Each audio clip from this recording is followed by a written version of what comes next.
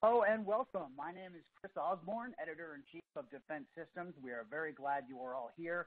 We'd like to welcome you to a cutting-edge and interesting webcast today and thank our sponsor, Pivot 3. The title of the webcast is Pivot 3 Next-Gen Hyperconverged Platform. Without question, a cutting-edge topic that's receiving a lot of attention today. The focus today is the quick evolution or trajectory from software-defined and virtualization practices to indeed hyperconvergence that adapts to an increased data flow as processing speed gets faster. But certainly by any estimation, we have experts here whose expertise far exceeds my own. We've got a great lineup, a powerhouse group of players to address these topics. Let me quickly let you know who we have here. One of them is Jeff Forte. He's the Vice President of Federal at Pivot 3. He's a leading business solutions for intelligence, defense agencies, and civilian agencies as well. He came to Pivot 3 from VMware and has an impressive background, not the least of which, of course, being a U.S. Marine, a retired lieutenant colonel. He has a Master's of Science in Computer Science and as well a Master's of Science in IT Management from the Naval Postgraduate School, and he is a graduate of the prestigious Naval Academy. We also have Jim Smid. He's the Chief Technology Advisor at Iron Bow. He has over 20 years experience implementing and managing IT infrastructures from commercial and government spaces. He's been a Director of Development responsible for building and the deployment of data centers. Prior to Iron Bow, he managed a team of engineers for EMC, working with the Army and DoD to design and deploy virtualization, storage infrastructure, security data management. Eric Oberhofer is also here. He's the Federal CTO from Pivot 3. He spent over 15 years of IT infrastructure and management expertise in the public and private sectors. He worked at Iron Bow prior to joining Pivot 3, where he was Managing Director for Cloud Services. Cloud, of course, very key with all of this.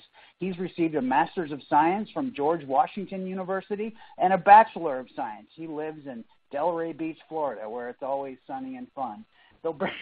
They'll bring all kinds of interesting things. We encourage you to ask questions. We, of course, thank our sponsors. All three of these super experts have addressed the evolution or trajectory toward hyperconvergence as it embraces next-generation technologies, of course, working to respond to increased data flow and flexing as need be. So certainly before we get started, however, I'd like to cover a couple housekeeping items. First, if you'd like to enlarge your slides, look for the square icon in the top right corner of the slide window. You can also view the presentation in full screen mode by clicking the squared arrows icon. Also, at any time during the next hour, if you'd like to submit a question, please, we want to hear from you and what you're thinking. Just look for the question field to the left of the slide window. Type in your question there, hit submit. We'll field your question at the end of the presentation. If you have any technical difficulties during the session, look for the yellow question mark icon during the slide window. Click there and you will receive technical assistance. If you'd like to download a copy of today's presentation, just look for the Resource Center just below the question field. Finally, I want to let you know in the next day or two, we'll email you a link to the archived version of the session so you can view it again or share it with a colleague. Thank you all. A special thanks to our experts. And now let's start with the first one and hand it over to Jim Smid. Great. Thank you, Chris. Appreciate it. So as Chris mentioned, I'm CTO of Iron Bow Technologies. And as such, we do quite a bit of business with both commercial and with government entities and have a lot of expertise and looking at different emerging technologies and partners. So very happy to be here today and to be able to talk about not only hyperconvergence, but about Pivot 3 in particular. So as the Department of Defense, we spend a lot of time with you and with looking at what the mission is. And it's important, I think, to really look at what's happening. And it's really a shift from being a focus on technology to what's important with your application, what kind of data is out there, and how can that affect your mission.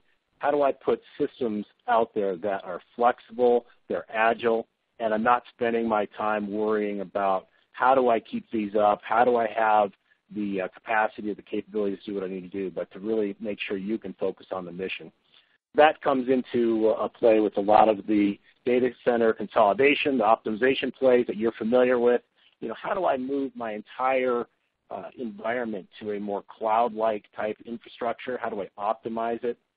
That means how do I minimize my costs? How do I make power or cooling, environmental stuff, less expensive? How do I do more with less? And finally, that agility, I think, is being able to take and move things out to the tactical edge. So that's always been important, I think, for DoD customers and for a lot of our customers in particular. There's so many new sensors and more capabilities in terms of producing data, and how do you get real actionable mission type of intelligence so I can do things with that. And part of that is being able to push compute power and analytics out to the edge, and how do I also then have that communicate seamlessly with the rest of my environment. And all these pieces really kind of play into what we're going to be talking about a little bit more today, and we'll get into some more details. So this is just a more general slide, I think, talking about how not only is this important for the DoD, but it's what we're seeing across the entire industry. And it's how do I do more with less? How do I get this infrastructure more cost effective? How do I deal with this explosive growth with data capacity, the additional sensors and kind of the Internet of Things, all of these pieces that are generating more and more data, some of this unstructured data that I haven't had to deal with in the past. So how do I normalize that?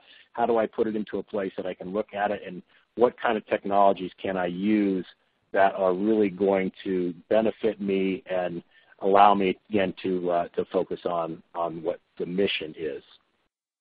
So hopefully these slides are showing up for you as well. This has been, and Chris kind of alluded to this, it's been a push towards software and software-defined, and we're going to talk about that just real briefly, because software-defined, I think, is this move away from hardware-specific and the idea of application-specific integrated circuits, ASICs, where I have hardware that is hard-coded to do only a very specific thing. And it's about having much more intelligent software, and that intelligent software allows me to use my data infrastructure more efficiently, more effectively. It means you've got these management capabilities where you have centralized, consistent management, and that plays through the entire ecosystem, giving you enhanced security capabilities, reduced risk, giving you that kind of cloud enablement and the agility to have the different pieces that you have work in any way that you would like them to. So I'm bringing all this up because I think hyperconverged infrastructure, it's become so hot because it's a great instantiation of what we're talking about there. And it's about how do you get all of that agility put into place.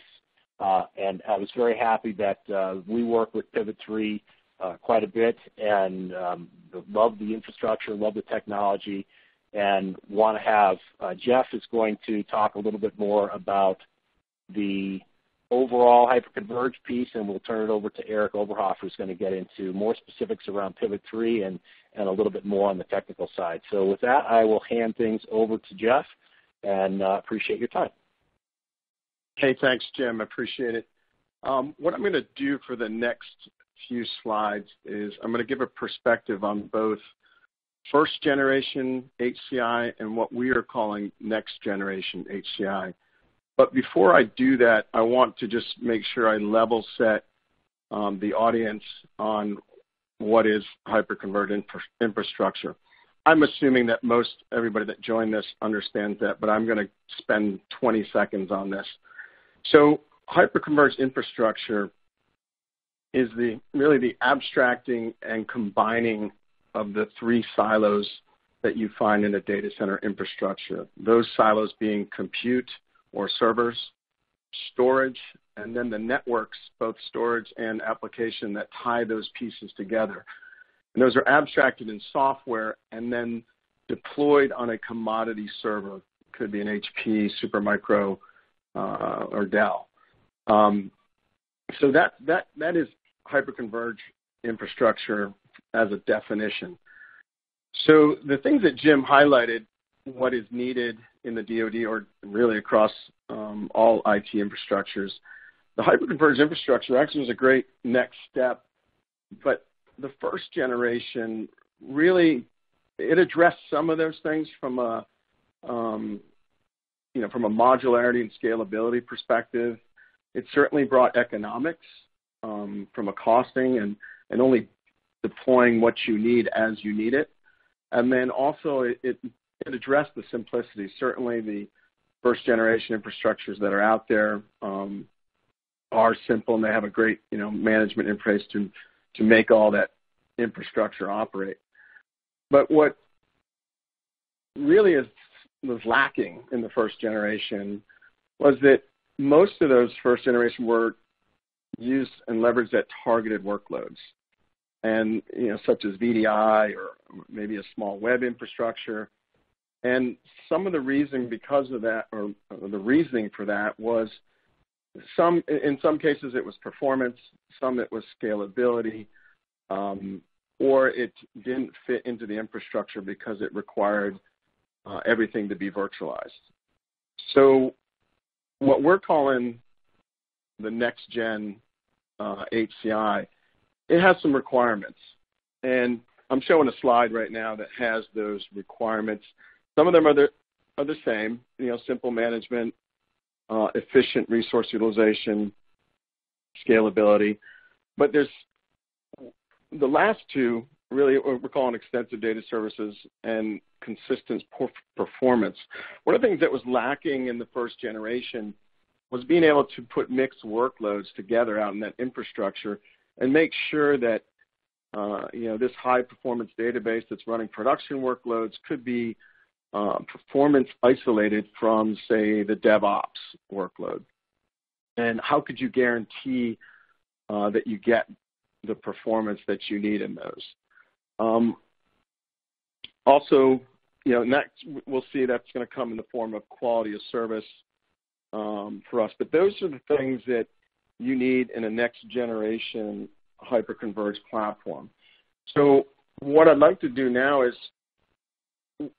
explain to you that we use those principles, those things that we saw missing in that first generation, and we use those as the basis for our development of our latest recently announced Acuity platform, which was basically using our base platform plus some integrations from an acquisition we made last year.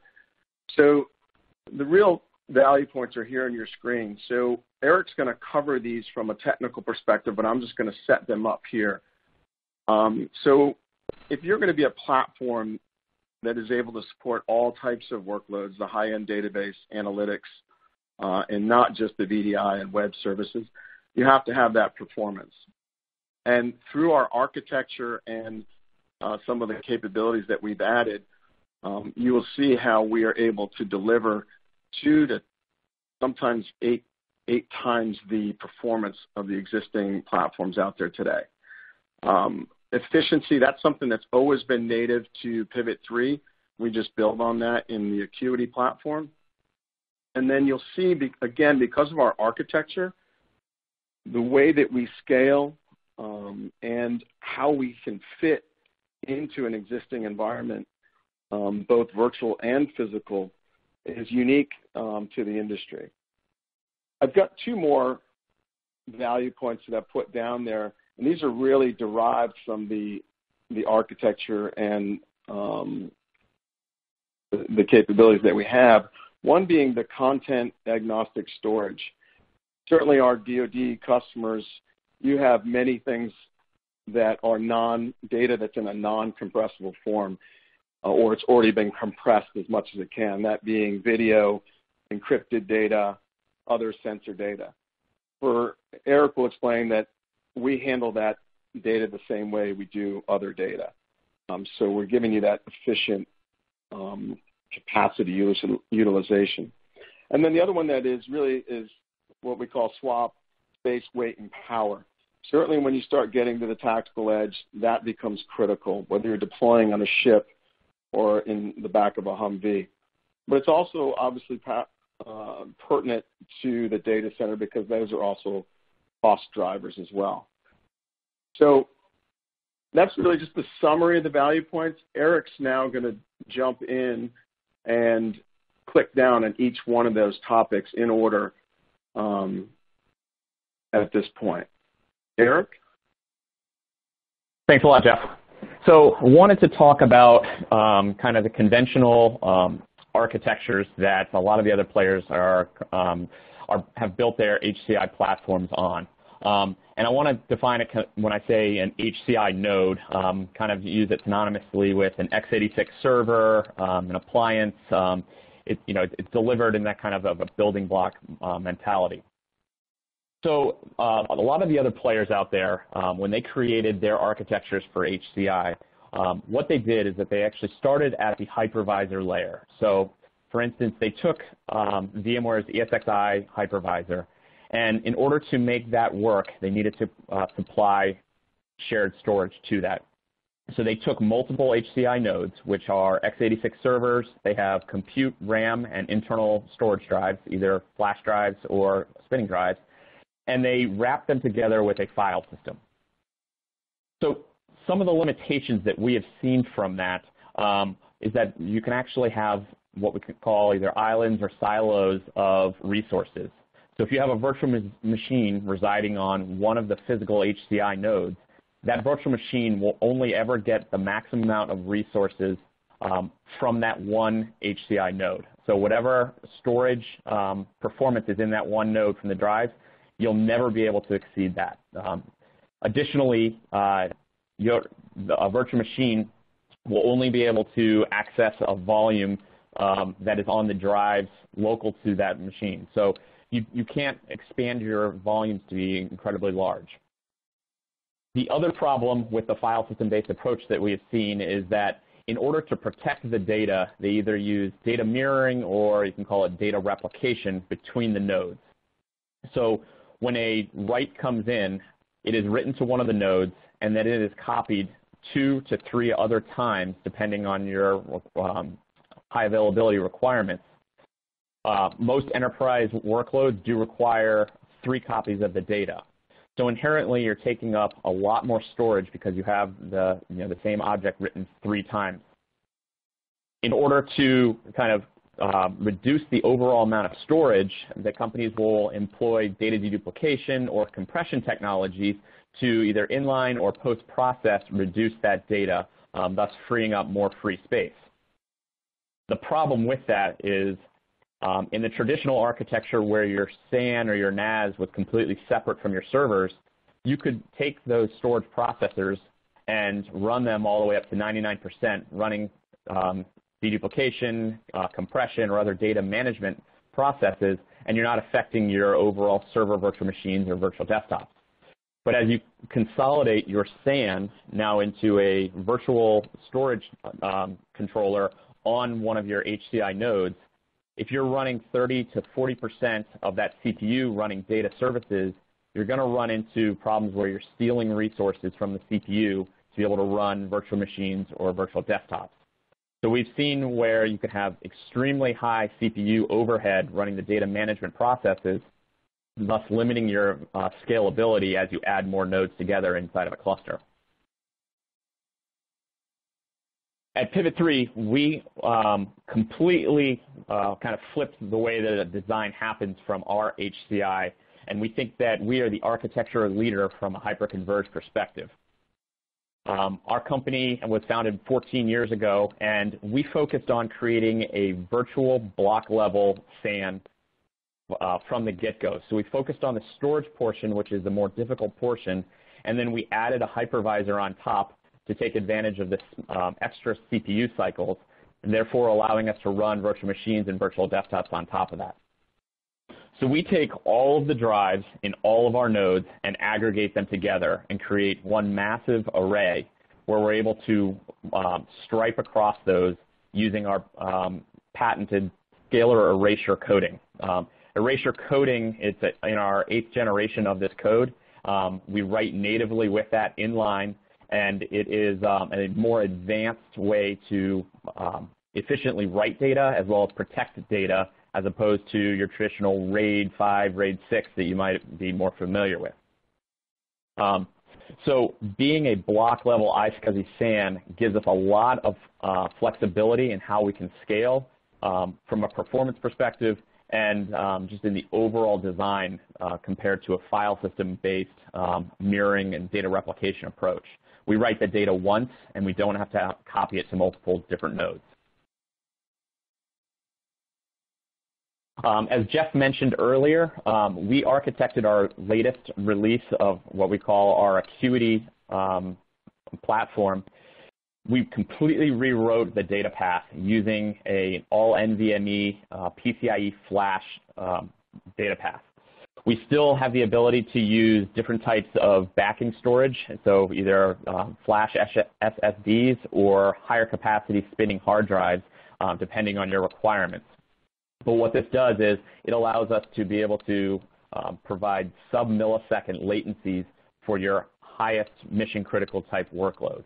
On top of that, on top of the PCIe or the NVMe PCIe flash, which gives us significantly faster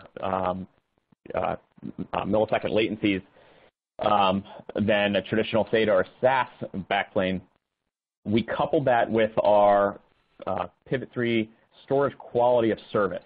This is completely unique, and this is the first for any HCI vendor, as well as a lot of SAN vendors out there. Our quality of service is extremely granular from a performance perspective, so we can do this at the vVol level, and we're able to do this instantaneously. So it is not something that you mark a volume or you mark something, and then later on in the day or at night, it is moved up into hot storage. As soon as as soon as the data is being marked hot, it is moved up. So we're able to guarantee mins and maxes, both from a latency and bandwidth perspective.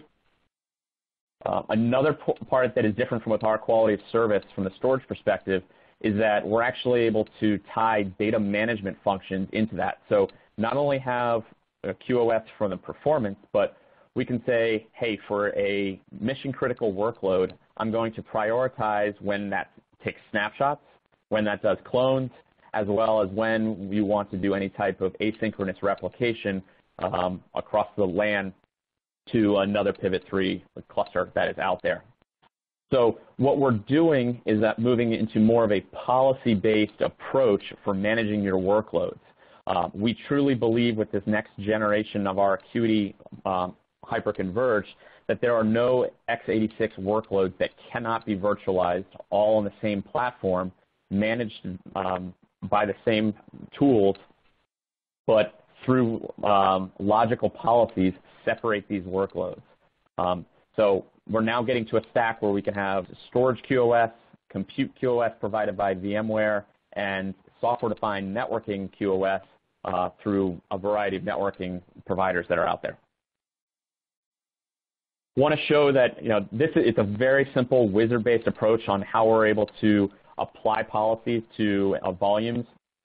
That we have 5 different types of policies, ranging from mission critical all the way down to the test dev. We have a web-based vCenter plugin where VMware administrators can go in, click a few boxes on a wizard, and be able to deploy storage automatically, and it will refresh and present this as a data store within their vCenter admin console.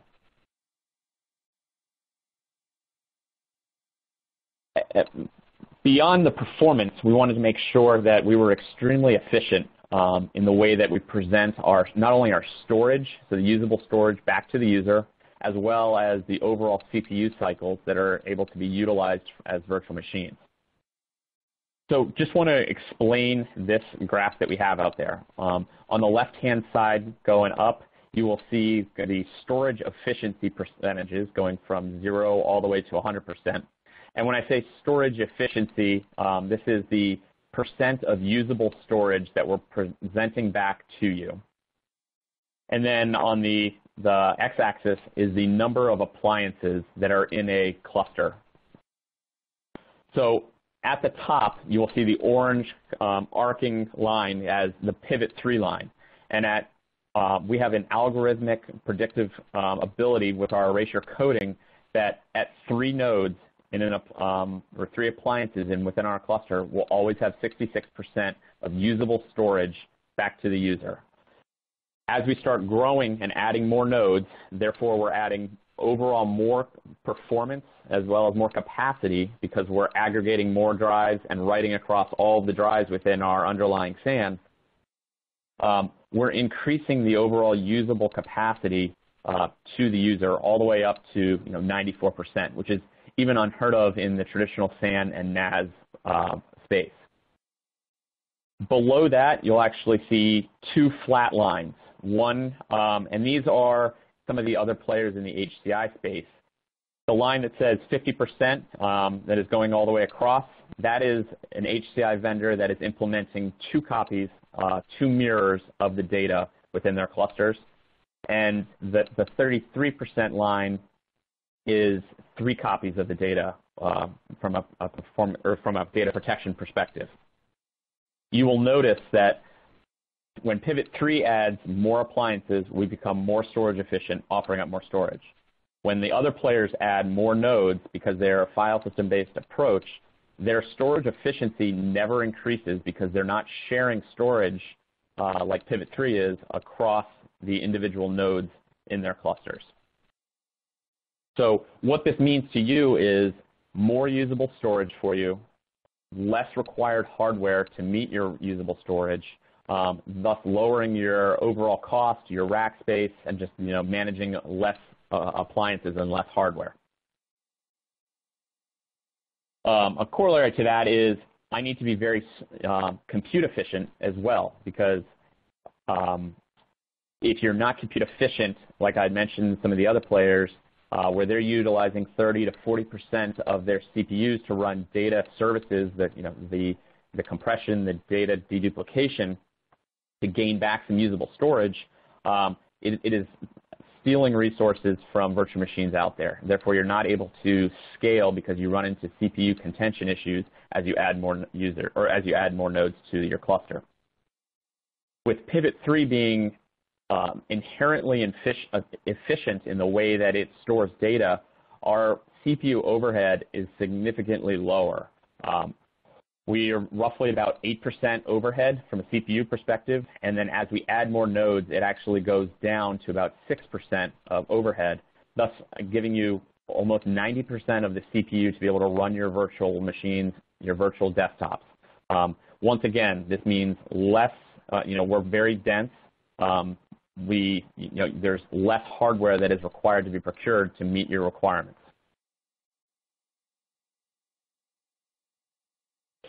As I already mentioned, as you're adding your SAN and your virtual and your servers together, you need to make sure that everything is very highly available and resilient, because it's going to be running enterprise workloads. We have the ability to be able to have 5 drive failures simultaneously and still have no data unavailability. We can also lose one complete server or one complete node plus 2 additional drives at all the same time and still have uptime with no data unavailability. So we've designed this with no single points of failure. We actually are 6 nines of availability, which equates to about 24.5 minutes of unplanned downtime a year. So built with HA in mind. I want to talk about our scaling now, which is very unique compared to some of the other players out there. I think this is a major design perspective that when we talk with customers, particularly in the DoD, this is an area where they kind of, the eyes light up and they really understand how they can start playing with this. It's like, my wife always says, what are you actually doing? What are you selling? What are you doing out there? And I say, I'm basically building Lego blocks for DoD data centers to kind of put together. They get to choose whether they're compute heavy, data heavy, or mixed workloads. So because we are an iSCSI block level SAN, it gives us the ability to present iSCSI storage to all of the nodes within our cluster, as well as being able to present that externally to any type of server that's out there. So not only are we able to linearly scale, which is very predictable from a capacity and efficiency perspective, but also from a performance perspective, but everything is always online when we're adding new nodes. So what we did here was we were taking the actual resources within each node of an HCI cluster and are separating them out, splitting the compute from the storage and being able to scale them independently. That is very different from some of the other folks where once you pick a node size that has a particular size of drives in it, every time you want to increase that cluster, the node has to be the exact same. We do not have that limitation. So I wanted to go through just a couple examples of that where these are real-world examples. So we had some customers that just started off small. They wanted to go with, in this instance, 3 nodes within an HCI cluster, all flash storage. They decided that, hey, I've met my storage performance from an IOPS perspective, and I've also have enough capacity. So there's no reason for me to add more storage because it's an extra cost that I don't need to have. But I do need to add more resources from a compute and RAM perspective. We see this often in a VDI deployment. So in this example, we can go ahead and add Pivot 3 compute nodes, map them still into the same storage pool from the original, and we're able to increase the overall ESXi cluster size, thus adding more compute and RAM. So very flexible. Once again, only add the resources where you need to, thus lowering your overall cost. Another example, kind of the inverse of this one is, let's go back to where we have 3 nodes, all flash storage. The compute and RAM, there is plenty of that. You do not need to add any more. But running out of either storage performance from an IOPS perspective, or you need to add more capacity. What we can do is add our bare metal nodes. So these are our data nodes, and they will actually expand the existing storage pool. We're able to do this online and rebalance the data across all 7 nodes as opposed to the 3. So now any virtual machine within that ESXi cluster is able to access all of the drives in all of the nodes across 7 of them, thus higher performance and higher capacity as opposed to just the 3 previously. The other advantage to this is because we're able to deploy them as bare metal nodes with minimal processors, minimal RAM, just enough to run the storage processors, we do not have to include a hypervisor, which lowers the overall cost. But just because there's not a hypervisor does not mean that we don't manage them the same way. We still manage them through the vCenter Web plugin that is included.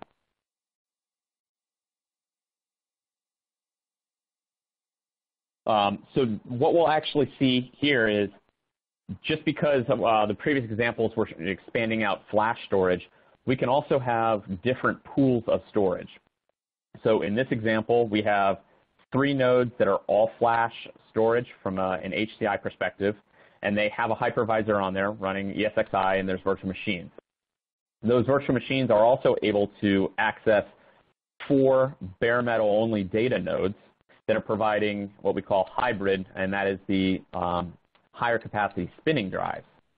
So in this example, this is also another VDI example where a virtual machine is its gold image and the link clones are all running on faster flash to be able to provide fast storage for the operating system. But their CIF share, which is their D share, their user share, where they have their user files, it is more cost effective to run them on a hybrid node where it's the higher capacity spinning drives. So we've actually done, it was a DoD agency where they had a traditional architecture of Dell servers, NetApp storage, and they were looking at, they really liked our HCI. They did a proof of concept, and ultimately we were able to win. And what they did was a complete data center refresh where they had ESXi hosts all clustered together from a vSphere perspective, and they had multiple pools of data, so flash storage as well as hybrid storage, and virtual machines were seamlessly able to access any of the pools of storage that are available out there. And I just want to reiterate that because we are that iSCSI block level storage from a hyperconverged perspective, we are not creating another silo where your data either goes in and you can never get it out. What we want to be able to do is provide an IT environment for you, a common platform for multiple applications that can either utilize existing storage, so any of the virtual machines that are running on Pivot 3 hyperconverged appliances can access existing storage in your environment as long as there's network connectivity. But more importantly, we're able to extend out our hyperconverged SAN to any existing or external servers that you may have. These can be Windows servers with Hyper-V, ESXi servers. We've had a lot of DoD customers where they have servers that just cannot be virtualized, be it their weapon systems or their Unix boxes or something like that. We're able to provide Pivot 3 storage to those servers. And what that does is it reduces the need to buy an external SAN just to support those workloads that are you're not able to virtualize. I mentioned it before, but I wanted to just go over it more. From a management perspective, we wanted to make it as easy as possible for VMware administrators. So we did not create a brand new external management interface. We are using a vSphere web client plugin. So any VMware administrator that is familiar with vCenter server, they can go in through the web client and be able to manage, modify, and monitor the performance of any and all Pivot 3 appliances. As long as there's network connectivity, you can manage appliances across sites or multiple clusters that are together. What we see on a typical basis, though, is that you're not often adding or removing nodes or creating new volumes and LUNs. So we see VMware administrators creating the LUNs, and then automatically vCenter will present those as data stores, and they'll be off using traditional vCenter tools to manage their virtual machines. But the tool and the plugin is there, and it's very easy. Jeff, I wanted to hand it back to you and just talk about some of the use cases that we're seeing for the Pivot 3 platform.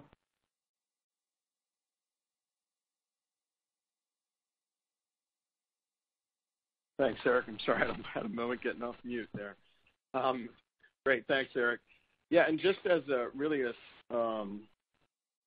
summary to kind of loop back from at least from the technical piece, with the increased performance, sub-millisecond latencies, the efficiency that we always had, and the scalability, meaning to also, to not just plop into a virtual environment, but also to be able to support physical workloads that need to remain physical, and mounting our, high-performant hyperconverged array, it gives us the flexibility to act as that common platform in a data center and even at the tactical edge. So the things that we're doing with customers, some are new projects because of Acuity's release recently, but doing things in deployable nodes, tactical edge, doing some multi-tenant private cloud type things with some of our partners, VMware and HiTrust, working with NVIDIA, putting GPUs, and then some of those are new projects that folks want to do some interesting things with analytics. So the platform, because of that quality of service and the increased performance being driven by the NVMe, really allows us to position Acuity as a data center platform, not just the targeted apps like the first generation did. So we've done several briefs with some of the DoD agencies and actually some of the foreign militaries, and they were really impressed with or excited about leveraging this type of a platform, because back to what Jim had brought up is, they're focused on apps and data, that drive the mission. And they don't want to spend a lot of time building different architectures for different solution sets, whether it's in the data center, maybe it's a tactical processing node medium versus what they're putting at the edge. So I think we've come full circle and be able to deliver on that multi use case platform. So Jim, I'm sure you could probably tie in a few more things here at a higher level. I turn it over to you. Excellent. Thanks, Jeff. So appreciate that. And I think it's HCI is something you're hearing a lot about, and it's a crowded marketplace. So I think what was great, Eric and Jeff, is just kind of differentiate, I think, what makes you guys unique and what makes the solution, a really viable solution, I think, in the DoD space.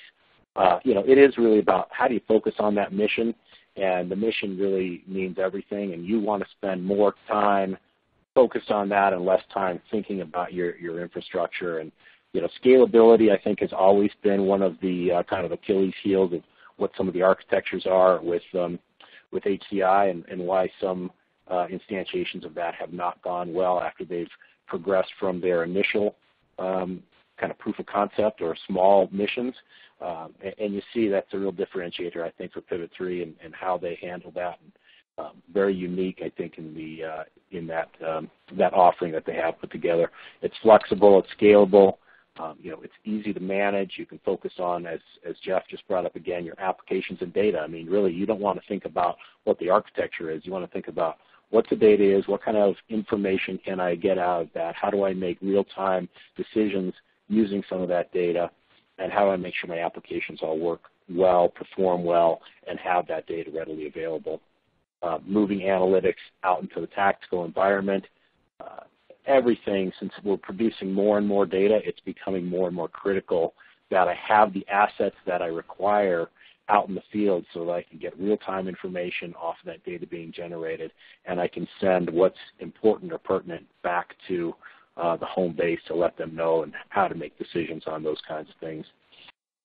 Cost efficient, and how do I really have all of that put together in a single package? So I think you guys did a great job of kind of summarizing some of that and shedding some light, I think, on what some of the differentiators were for Pivot 3 in the HCI space. So that's it for me. I know that we're going to open it up for some questions and some other things, and I'll turn it back over. Excellent. Thank you very much. A thought-provoking conversation, to be sure. We want to encourage you to send your questions, engage these experts with whatever you might have. It might hopefully humbly be relevant to quickly mention a couple things. The kind of cutting-edge technologies they're addressing has a ubiquitous and significant impact, as many know, on military platforms. They talked about reducing the server footprint and the hardware footprint. WIN-T, for example, Warfighter Information Network Tactical, can now be condensed to the point that it integrates into the back of a Humvee and can be airdropped. Of course, many track how command and control for missile defense is now much smaller, more condensed in terms of data consolidation. And they talked about real-time information flow and flexing to increase a higher volume. Well, something like artificial intelligence is already helping Stryker vehicles with condition-based maintenance. They can more quickly access key information relevant to the functioning of vehicles. All of this are stuff these experts, of course, contribute to in many ways and are following in a very detailed way. And so with that in mind, I'd like to open this up to questions. There is a tremendous impact from all this technology they're talking about. We welcome you to submit your questions. Why don't we begin with one question here, which says, what type of application environments does Pivot 3 support?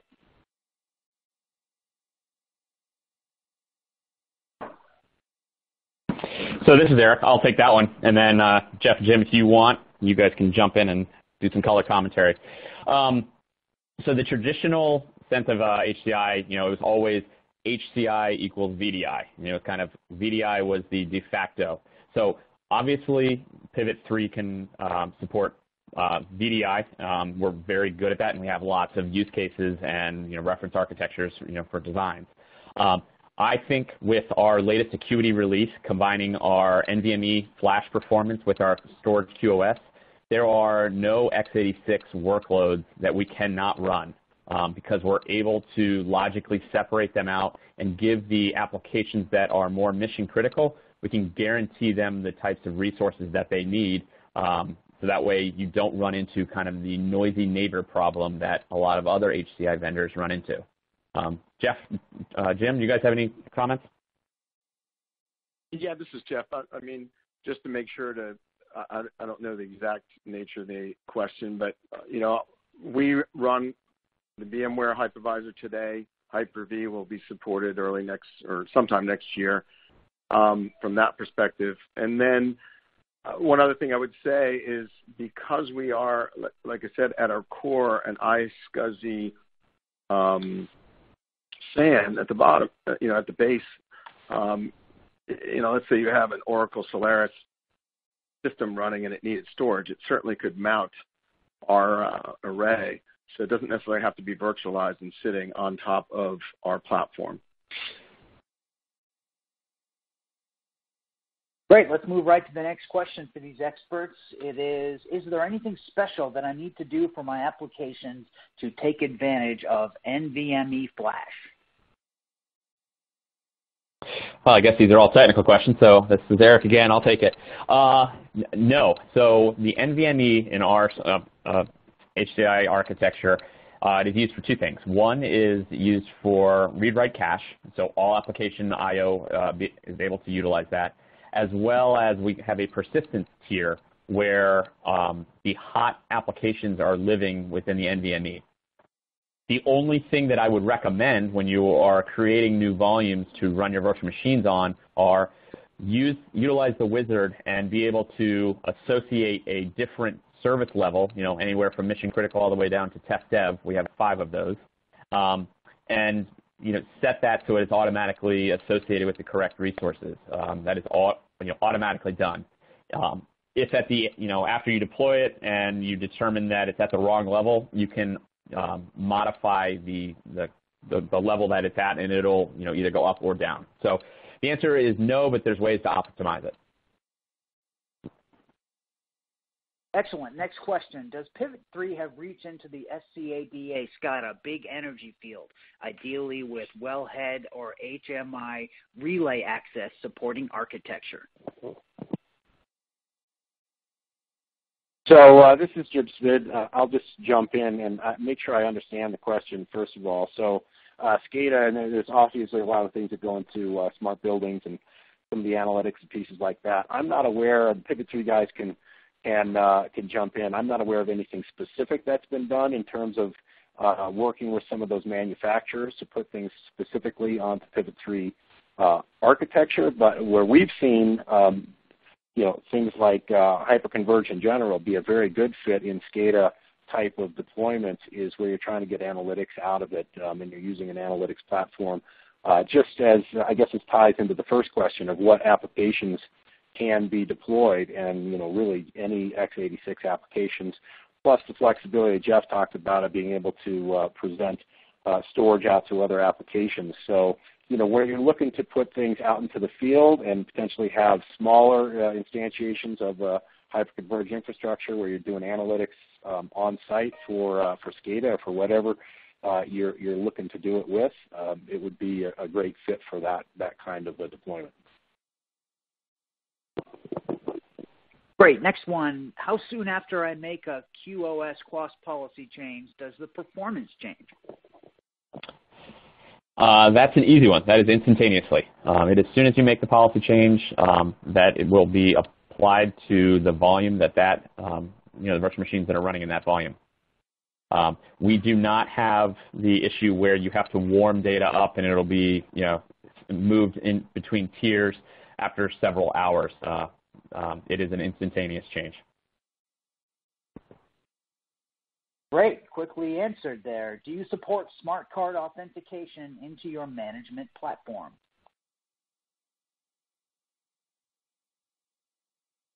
Yes. Yes, we do. This is Jeff, not the technical guy, but yes, we do. Absolutely. Great. Any further? Okay, great. Let's move right to the next one. Great answer. I have a VMware virtual environment and an Oracle Solaris physical environment, both sharing NetApp. My NetApp is EOL. Can I migrate to Pivot 3? Elaborate, please. Okay. I think I addressed that one earlier, or a similar concept where if we have, I'd seen that question in advance while we were going through this. Yes, what they would do is just use an iSCSI mount to our array, and they would be joined to the storage network and be able to leverage our storage just like they would the NetApp. Great. This next question addresses the questions about storage, virtualization, and movement to the cloud, which, of course, the experts entertained at great length. It says, could I present that ISC storage to a virtual machine in guest? Eric? So, I think they were asking if they could present an iSCSI storage to a virtual machine in guest. The answer is yes. So we can present our iSCSI SAN storage to a general host, or we could present it to a virtual machine, like a Microsoft virtual machine, using the iSCSI initiator on that virtual machine as well. So we have that flexibility to do both ways. Great. Go ahead. I just want to add it. So actually, Eric, is that what we've talked about in the past, where we could be simultaneously supporting both a VMware and a Hyper-V environment? Is that where we go with that? Yeah, and not only that, you could have external storage from somewhere else in your environment. So truly being able to provide a common platform to leverage existing assets out there. We're not looking to create another silo, or we're not looking to just rip and replace everything. Gotcha.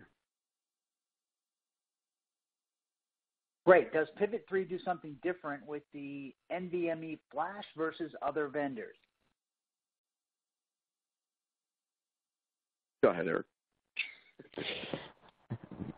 Didn't know I got them all. Okay.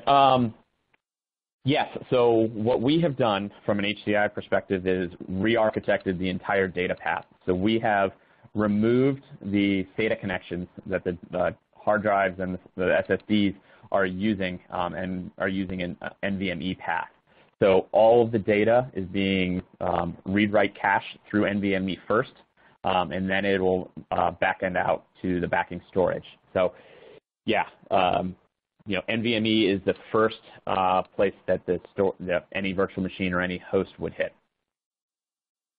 thus increasing the performance, the bandwidth, and significantly lowering the latency. We're looking at sub-millisecond latencies, which is amazing for virtual desktops and mission-critical databases out there.